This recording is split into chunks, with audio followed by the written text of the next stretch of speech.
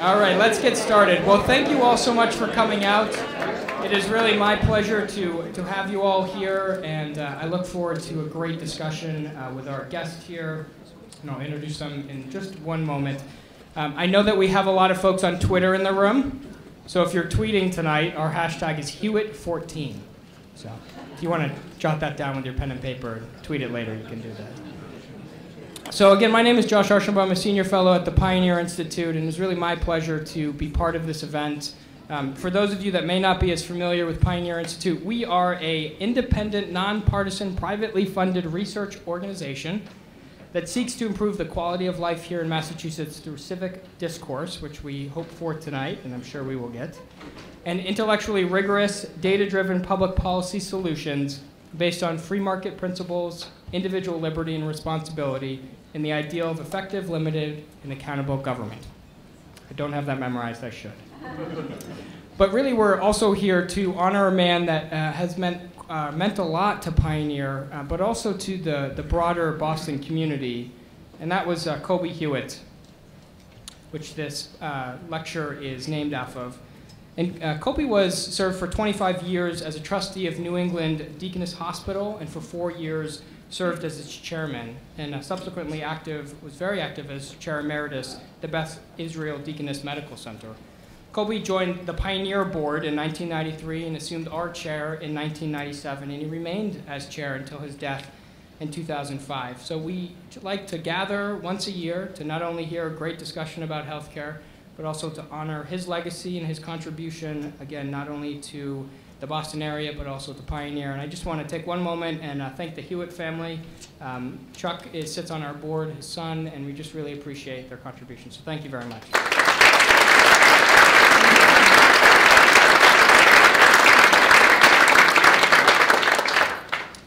We also are very thankful to our sponsors who make this possible, Harvard Pilgrim Healthcare, the Diazla and Aiken family for their support, certainly the Hewitt family, Dr. Mel Klaus as well, Stewart, Health Services Administrators, and we want to just give a special thanks to the Massachusetts Association of Health Underwriters for letting their members know about this event as well. So if we could thank our sponsors.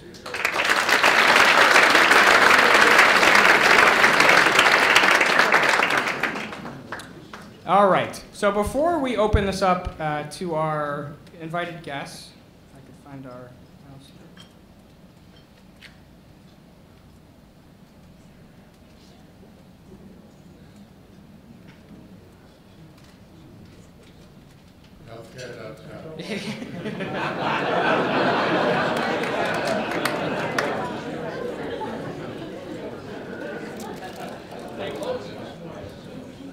here.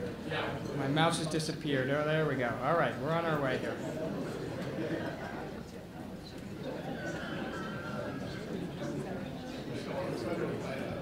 All right, here we go.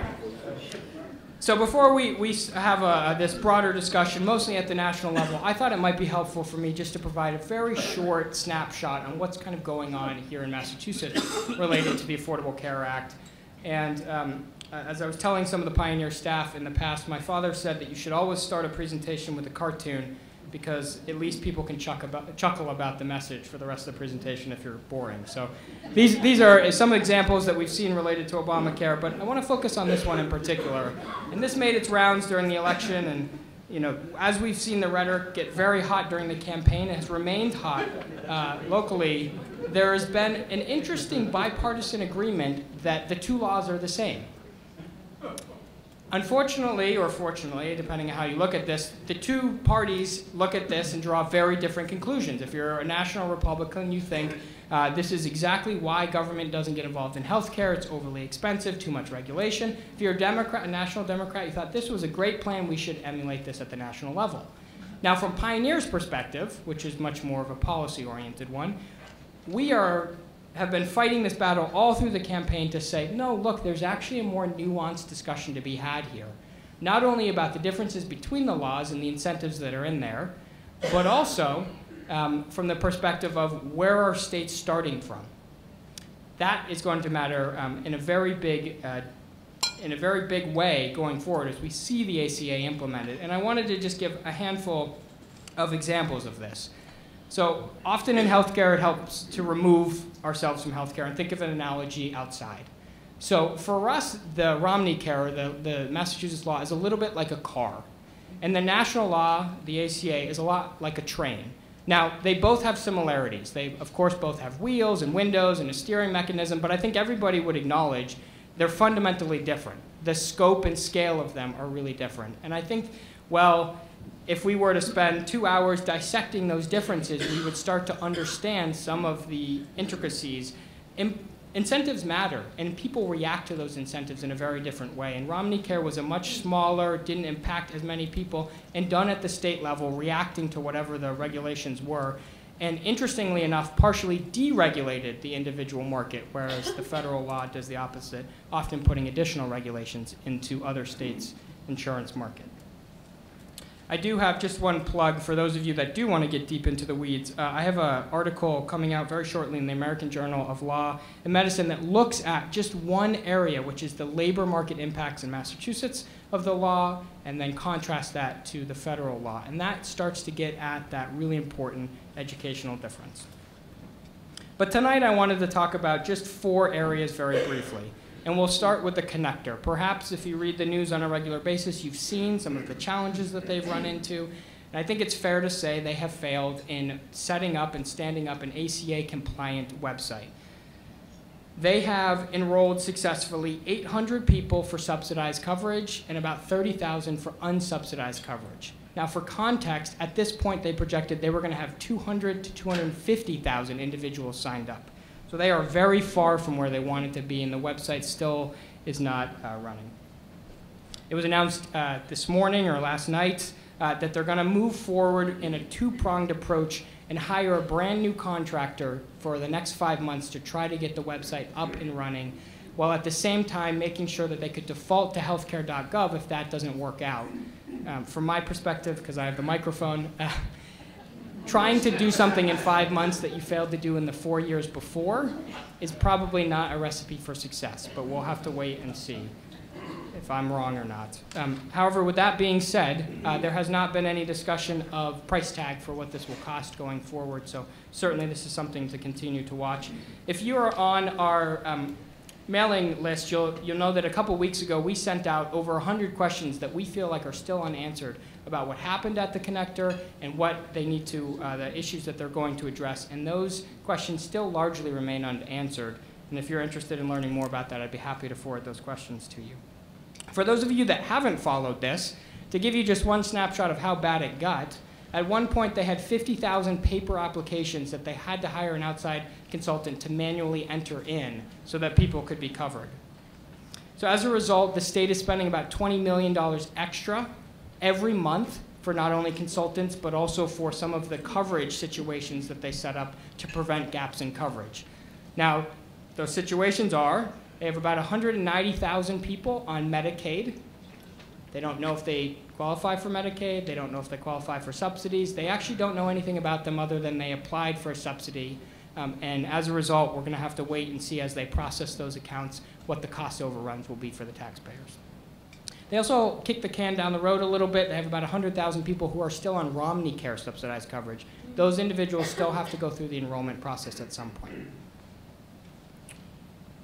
Let's move on to Medicaid, which we call Mass Health here in Massachusetts. So under the Affordable Care Act, when our expansion is done, which it is in the process of being implemented, 1/4 of our state population will be on this program. 30% of residents in Boston will be on the program. And this is the single largest line item in the state budget, accounting for about 40% of the cost.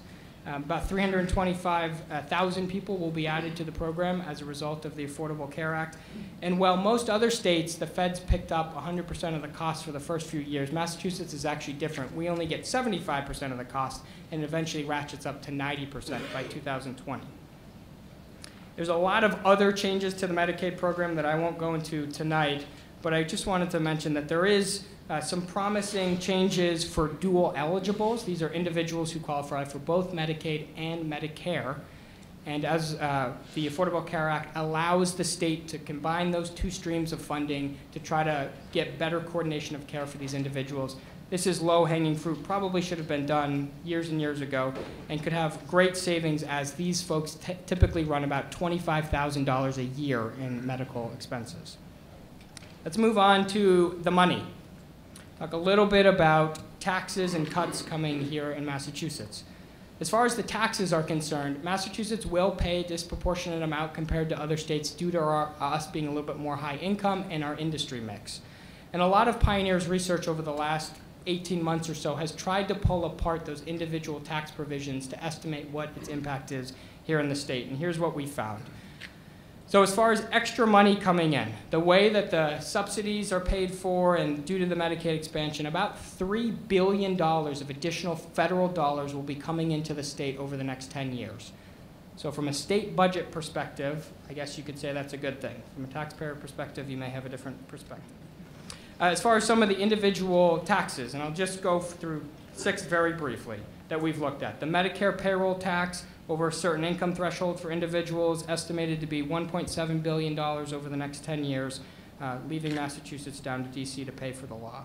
The insurance tax that will be applied to most individuals is $3.89 billion over the next 10 years. Again, you can either write these down or come up to me. We have reports related to these on our website.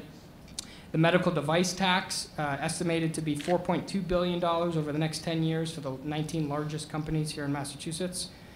The unearned income tax of 3.8%, again over a certain income threshold, we have not been able to calculate the impact due to the lack of data. The pharmaceutical tax, the same is true. We haven't been able to calculate the impact. Finally, I want to just note one tax that you all should be aware of, which is the Cadillac tax. This tax kicks in 2018, and we've run some initial estimates, assuming the status quo for healthcare growth over the future, roughly what percentage of the population will be hit by this. And by our estimates, it's something like 65 to 70% of citizens in Massachusetts will be hit. Now, this is assuming the status quo and that plan designs don't change, that healthcare increases at the same amount. Now, there's a very good discussion to be had about how many people will be impacted by the Cadillac tax. What's certain, though, is that it is very likely to hit teachers, municipal workers, a lot of white-collar workers with these health insurance plans. Because our health premiums are the top in the nation, it will hit a lot of people in the state. The big debate is how many people it will hit and how quickly. As far as cuts are concerned, it's estimated that there'll be $14 billion in decreases in Medicare payments. These have been slightly delayed. Maybe our speakers can talk about them later if they'd like to. And there's also going to be some cuts for disproportionate share hospitals, which the way they've set up the calculation should be the heaviest here because it's based on your uninsured rate, since ours is so low. All right, let me close with talking a little bit about, this is the Division of Insurance is symbol here, about one factor that has received a little bit of press, but if you're a business owner, has made people very nervous, and it's rating factors. Bear with me here, I'll explain a little bit what this is.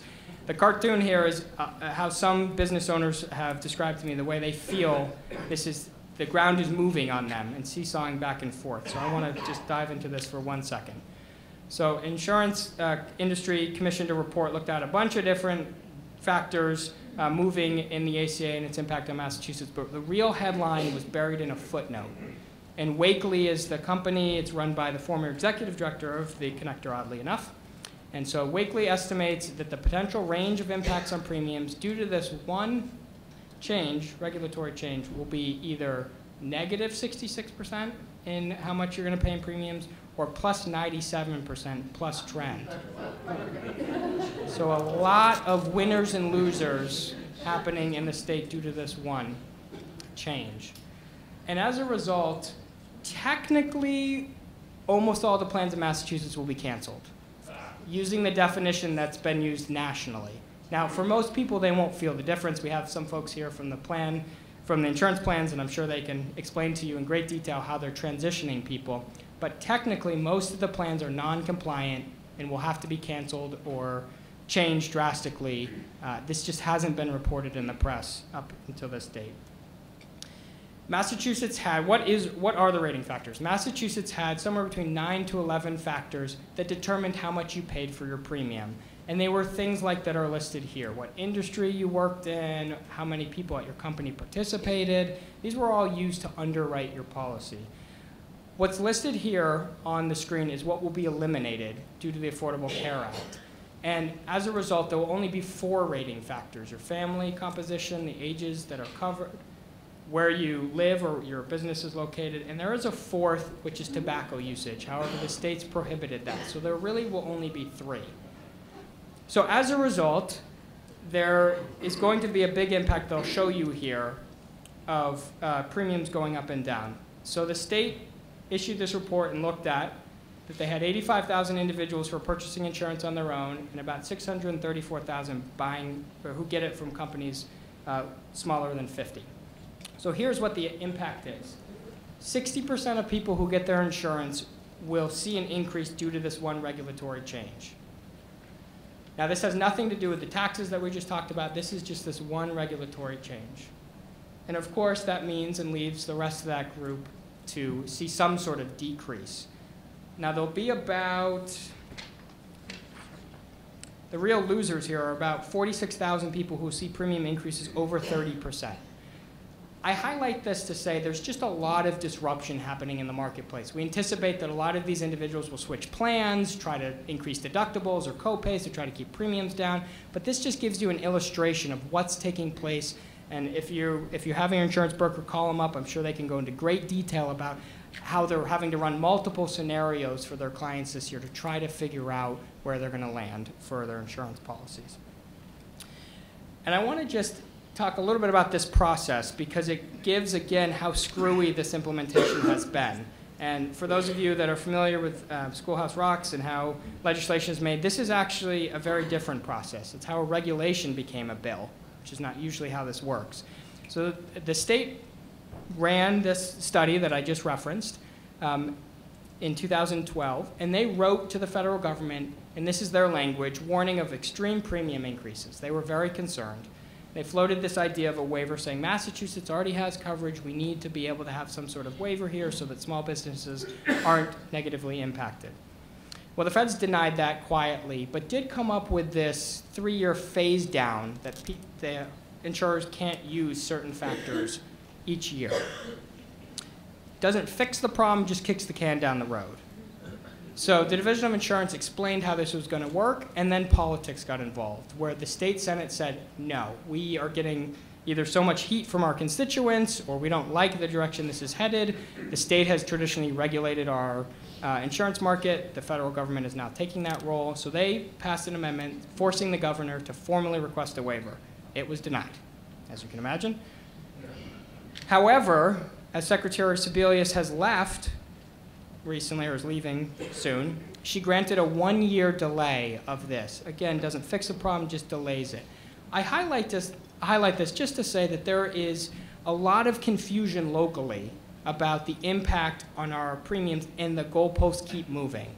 And for those of you that either work at the insurance companies, the connector turmoil and uncertainty is leading to a lot of concern about increased premiums in the future or fewer choices. So this has not played out fully, and it's going to be very interesting to see how it does. These are just some of my things that I'm watching over the next couple of years, and I'm going to introduce our speakers because they'll touch on, I assume, a handful of these more nationally. But this is some of the issues, whether it's related to the connector or on the delivery side, that's going to be taking place over the next 24 months.